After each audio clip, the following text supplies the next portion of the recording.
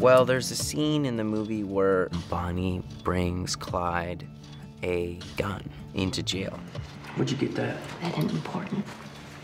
Bullshit, it's not. Don't want you getting mixed up in this. Say, Clyde, take the gun. And I think that that was the solidifying moment where Clyde knew she was in it for the long haul. She was willing to do a very illegal activity.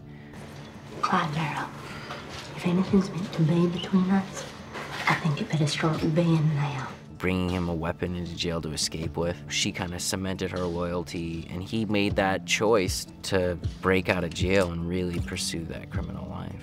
Clyde offers for Bonnie a life that's far more exciting than the humdrum existence she's living at the moment that she meets him.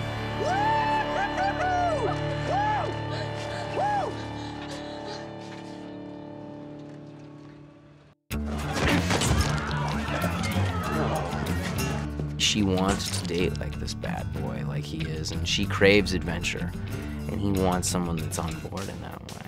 I think for Bonnie, and from what I've read in a few books as well, as much as she's likes to get her own way and wants to manipulate, there was a strength and control about Clyde, which Bonnie enjoyed.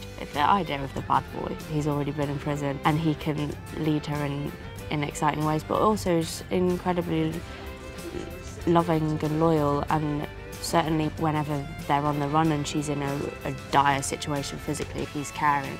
I ain't gonna leave you, bud. And so they have quite a tumultuous relationship in the script, which is what people love, right? What makes life exciting. Yeah, to be able to fight and break up and make up.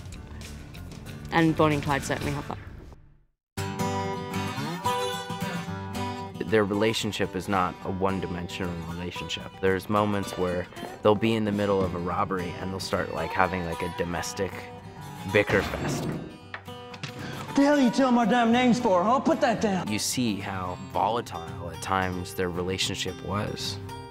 They were really kind of a crazy couple. I don't know what you're yelling for. I got him where you told him to go. Because it ain't damn Bonnie and Clyde, right?